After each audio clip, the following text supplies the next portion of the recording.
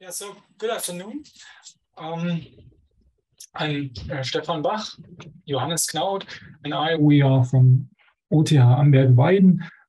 This is a rather small university of applied sciences, actually quite close to Bayreuth. So we are neighbors in a way, and we are part of a project which is developing all kinds of learning environments. The project is called IDEAL, which means Innovation Network for Digital Adaptive Teaching, and it is funded by the Stiftung Innovation in der Hochschullehre.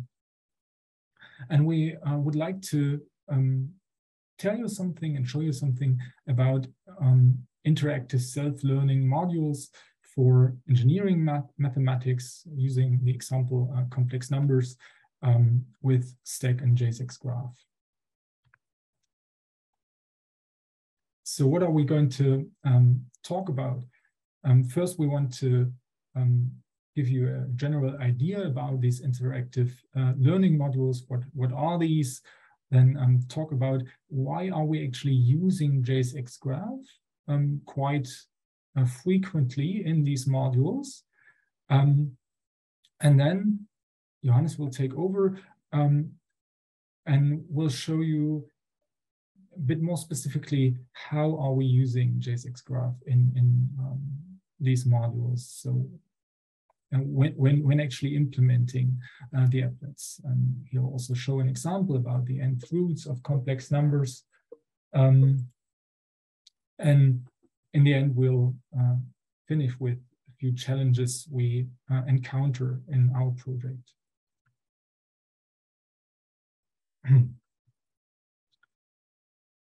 Yeah, interactive learning modules. We are developing a self-learning course for central topics of introductory mathematics, especially for engineering programs. For example, electrical engineering or mechanics. And they are meant to be flexibly used by both lecturers and students. And they include a variety of media elements, such as especially stack questions, JSXGraph, and interactive video, which are symbolized here. We do this because there are many students which don't really fit in the within the regular structure of classical lecture. So for example, in summer term, there's no Mathematics 1 lecture being offered, and students nevertheless, they start in summer term and they need Mathematics 1 topics to follow Mathematics 2 lectures. And this is actually why we started with complex numbers, because students need complex numbers for differential equations in summer term. And if they only start in summer term, they need this topic. Of course, it can also be used for exam preparation and repetition for students who have children already and have to be more flexible with their learning. So it's not meant to replace classical lecture, but it's meant to fill gaps where classical lecture doesn't really work. We try to focus on a few very basic didactical guidelines. We'll be more specific later. So we want to at a very early point to cognitively activate students. So we want to break up this division of knowledge acquisition on one hand and practice on the other hand. So you'll see there will be very early application or always. Then we, of course, want to have orientation to understanding. We want to give feedback at a very regular level, because especially these student groups here, non-traditional students, for example, this is what they need. They need a lot of feedback. And also we want to be adaptive with respect to these different needs. So these are ideas of the modules. They are implemented as a Moodle course, or maybe in the future more than just one Moodle course. I switch to the course briefly, and so you see this is our Moodle course at the moment, and we have different media elements. So a few things about communication, forum, and also chat room down here. Then some material to organize the course, how to work with the course. And then this is maybe something like the heart of the module, so-called interactive chapters. So this is where new content is being introduced. And interactive chapters, to make them interactive, we use Moodle quizzes, because there we can integrate STACK questions, we can integrate interactive video and all these things, and of course also JSXGraph. So these are our 5 interactive chapters on complex numbers, and you see every chapter already has a JSXGraph applet in the quiz description to give a glimpse of what is going to happen in this chapter.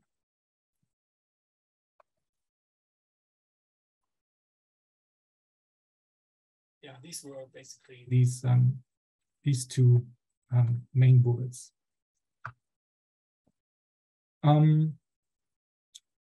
Yeah, my next point, why are we actually using JSXGraph and where in these modules? And I want to go over these rather theoretical points very quickly to go back to the course as well. One very important point, of course, is to connect symbolic and graphical representation, which is very important in mathematics and didactic of mathematics. So, and there are two aspects to this. We want to visualize theory content. So we have a theorem, for example, and this needs either static figures or dynamic applets. But we also use JSXGraph inside of questions as part of the question. So to give information as part of the task, to use graphical input, or to give feedback to students. So on all 3 levels of STACK questions. And yeah, in addition to this connection of symbolic and graphical representation, of course, we want to provide a variety of opportunities for practice. This is very important for successful practice. And so we can use, yeah, as said, graphical input. Students can plot and not only type symbolic expressions. We also can give information in different representations. And as you've seen, we have these playful applets, which hopefully serve arousing interest and motivate students. And I want to show you these 3 or these different goals and places of using JSXGraph in one of these interactive chapters. So this chapter is on the nth roots of complex numbers. And as you see, here's already a little applet in the quiz description where you can get an idea where these, in this case, cubic roots are. Or you can also, of course, display 4th and 5th roots and so on. And this is only to have a glimpse of what's going on. And then in the chapter itself, I only talk about the beginning because otherwise it will take too long. There's a short introductory video where something is taught, where he talks about the problems of taking nth roots within the real numbers, and you have to distinguish all these different cases, and it's really not very nice. And then there is a short definition what the nth root of a complex number is meant to be, and then a geometrical proposition that the nth roots are shaping a regular polygon in the complex plane. So we start geometric, and then, of course, this is a good place to come up with this applet again, which is the graphical representation of this proposition here. And then students can, of course, move this complex number around and also vary the index. And by this, taking other roots, and also they can only move z in a tangential way, and then leave the absolute value constant. But still, the danger is, what will the question is, what will students do with this applet? Maybe they will actually only play around, and they won't really think about it, and they won't use it to connect this proposition and the applet. And that's why we continue with a stack question where they have to use the applet. So this stack question, it says that they should use the applet to determine the 2 square roots of 2 times I. So that means they have to find 2 times I up here, and then move the index to 2, and then they see, oh, the 2 square roots of 2 times I are 1 plus I and -1 minus I.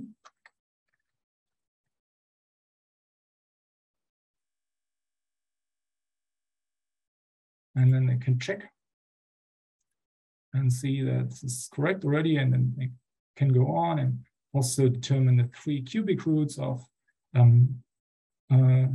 z equals -1. And then they'll actually go on and plot complex numbers in the next task. So, but you see, we try to make the applet being used in a meaningful way. And this is where I pass to Johannes, because this is actually his first point, I think.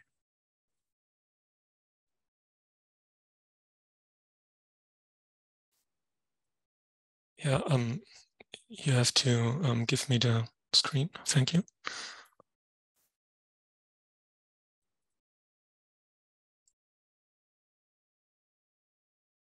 Okay, at first, thank you very much, Alfred and Carsten, for the opportunity to talk here. And I want to shortly introduce myself. My name is Johannes Knaut, and I'm a co-worker of Stephan Bach at the OTH Amberg-Weiden.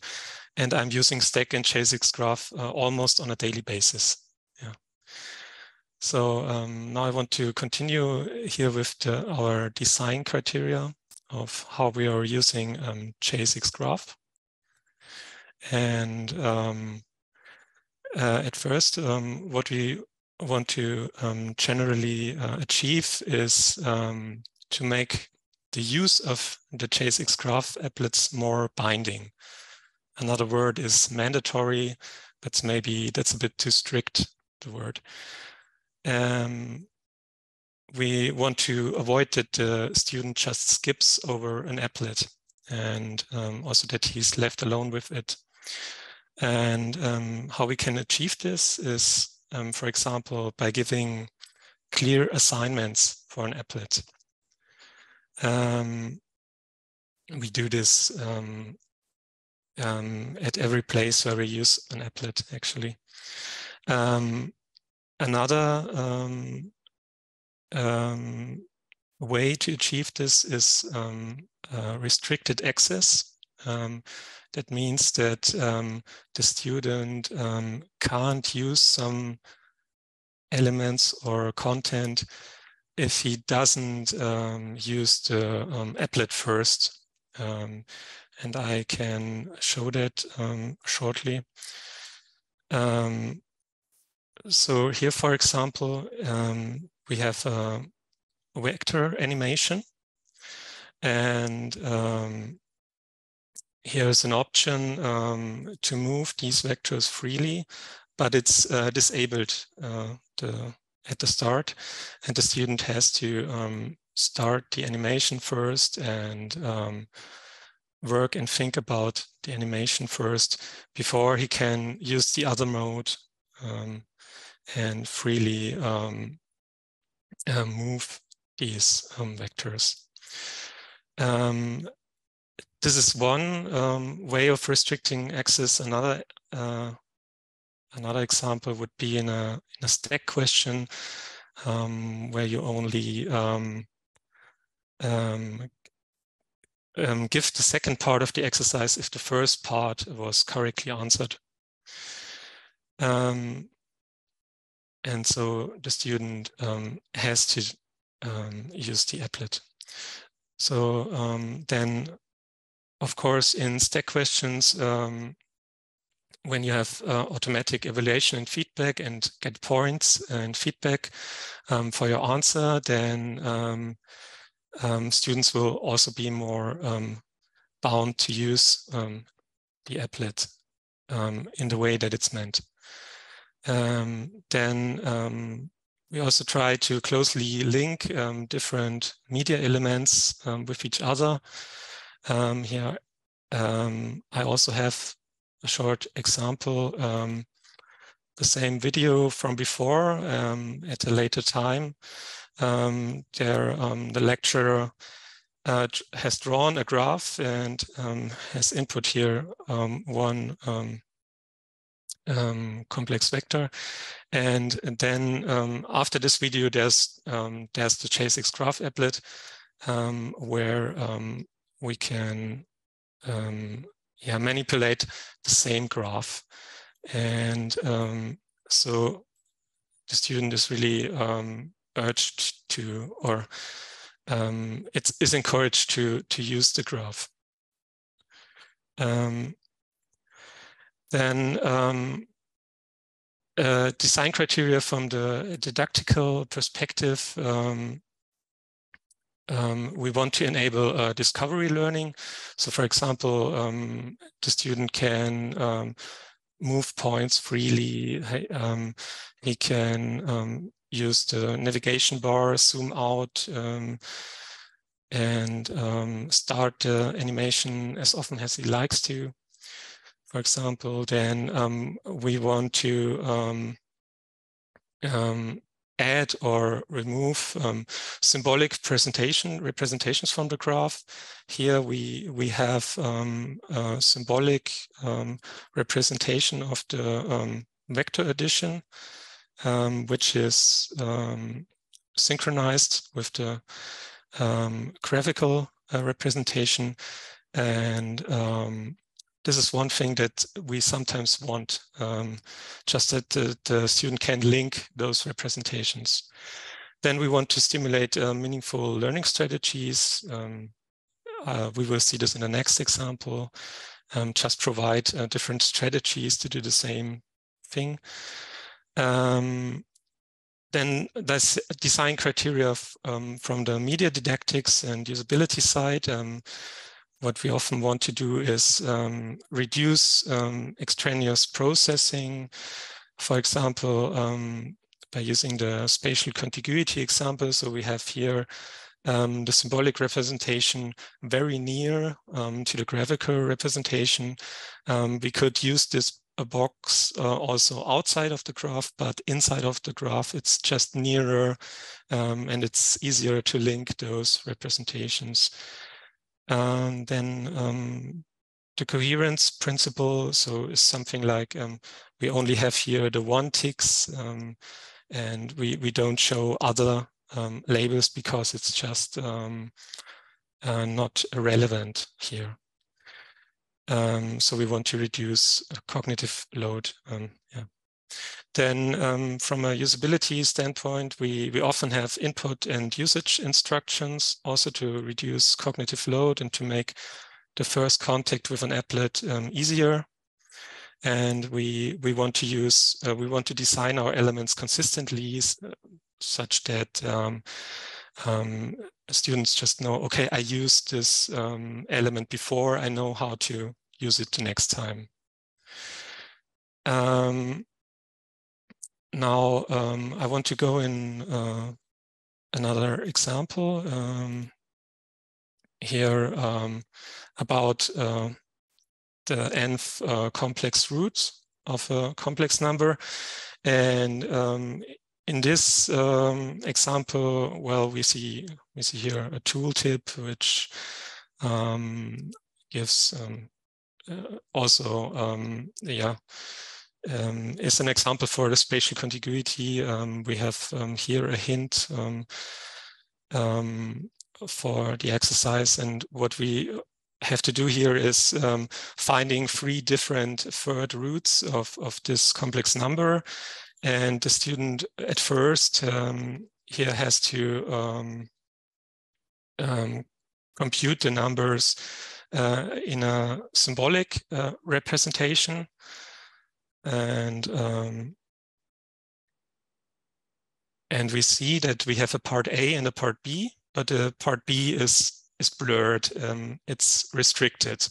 So we have to answer this first question first, and then we have access to the next part where we have the graphical representation of the complex roots, and we have to now here draw them with the right with the correct angle and the correct length. And what we see here, or what we did here, we gave the student different modes. So we have here a button where we can switch between different modes. And here in the second mode, we can just manipulate the angle.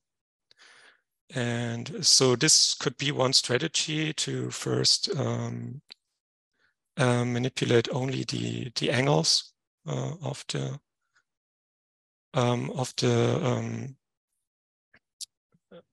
vectors, and then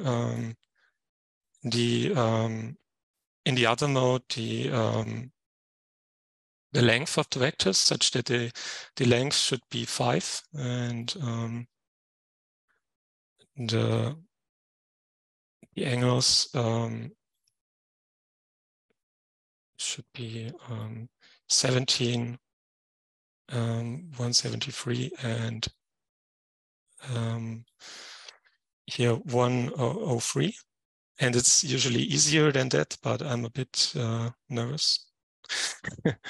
And so what is shown here, the student can, at first in this exercise, he has to solve the task on the symbolic side. And then in the second part, he can use the graphical representation and has the opportunity to use different strategies in inputting vectors. Now, if I'm checking this answer, if everything is correct, I can show the equilateral triangle, which is consistent in a consistent design like the material before. And the student can still switch between representations, and he has here his own choice to select the triangle, and and he can focus on the graphical representation in the second task. So I want to go back to the slides now. I want to report about some challenges in designing our course and our exercises. So there are some trade-offs to make. So we want the student to develop his own learning strategies and want to have a free use, but also have a kind of mandatory use to avoid that students skip over applets or use them in a wrong way. So this is a trade-off to make. You have to decide for something. Then we want to be consistent throughout the course in order to make it more easier to use. But sometimes we also want to optimize a single applet, and so consistency is hindered sometimes. Then we want to have, it's good to have many usability elements, like, for example, zooming, having the full screen, and so on. But sometimes it can direct the focus away from the task, and we have to decide, okay, is it here worth to have this usability? But maybe when we do this, the student has too much cognitive load. And then also a challenge with usability versus task difficulty. So we often use snap to grid or attractors, but sometimes this also can reveal information about possible solutions, like if you have a snap to grid of 1 in an exercise, then students will know, okay, they don't have to be too exact maybe. And so this is always a trade-off. Also, for example, to illustrate this, we always give an initial bounding box, which makes sense, but maybe on a piece of paper, the student would have to extract information from the task first and kind of navigate himself. Yeah. And so I'm at the end of our talk now, and thank you very much for the attention, and feel free to ask questions.